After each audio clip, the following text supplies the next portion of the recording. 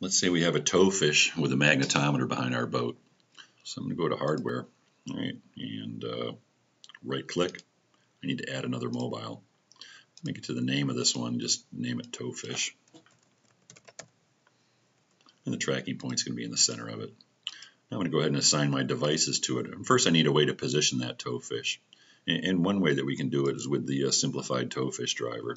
I'm just going to look here at Simple, which is new for 2017, which I really like. Towfish maybe.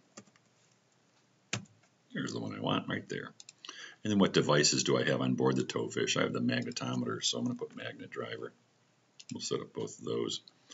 So this is going to be my EGNG to 880.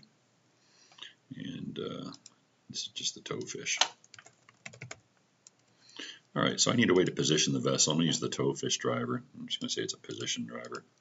Under the setup, all right, I can have a fixed layback and fix it a certain distance behind my boat origin, or a variable layback where I can either just manually enter the amount of the distance that I want, or I can use one of these cable counters.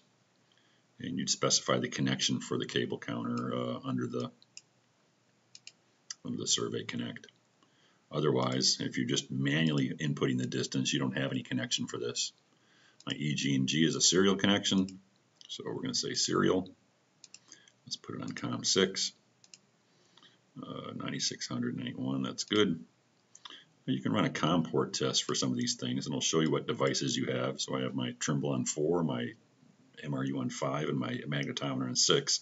If I actually had any devices and they were turned on, I'd see the data streaming across here. And then the offsets, well, the EG&G is located at the center of my towfish, so really there is no offset to it. So that's how we'd set it up for a second mobile with a magnetometer on board.